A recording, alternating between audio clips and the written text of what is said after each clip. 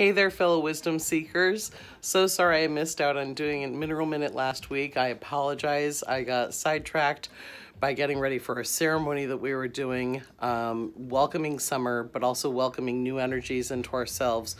It was very much about, the typical release of heavy energy, but this was a physical transmutation. The ceremony was unbelievable. We have video evidence of working with Saint Germain and the Violet Flame for transmutation of energy. And for heart healing energy, we were working with any heart healing, but that's green energy. Some cultures use dragons. Some cultures use Archangel Raphael, who is green. Anyway, at the end, we have a video where this violet orb, this purple orb, goes around and through the fire and then comes up to the right, and all of a sudden there's green wings just showering energy down onto everybody. It's insane. So don't know if you've seen it, but check it out.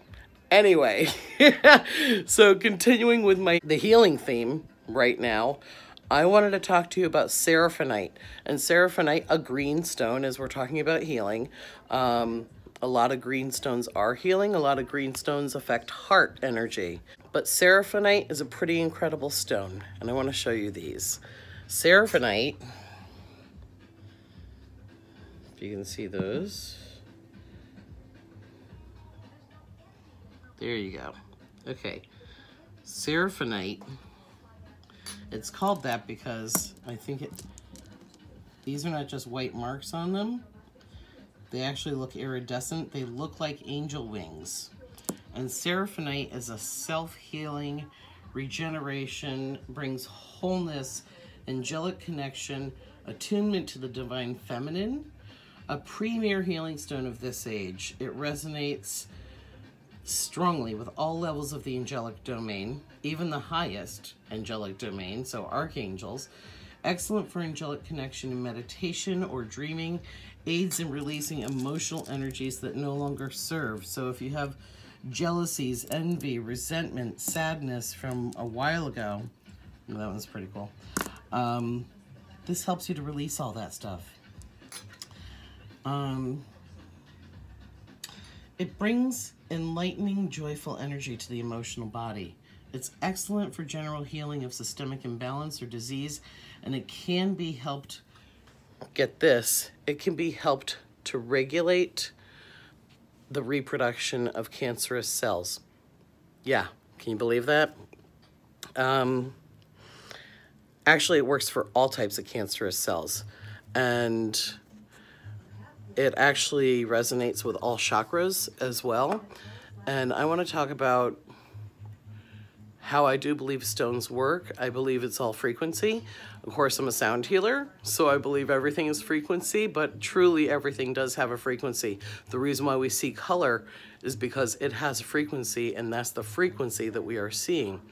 We all have different frequencies in our bodies and throughout our bodies, and I believe that the stones work by emitting their frequency. And you ever play with a tuning fork?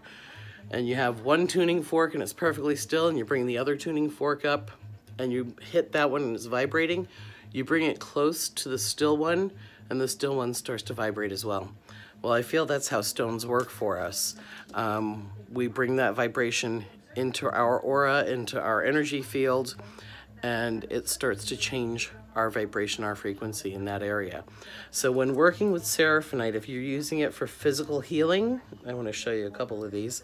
If you're using it for physical healing, especially for cancer, we normally don't make physical claims about a stone, like how it can affect you physically.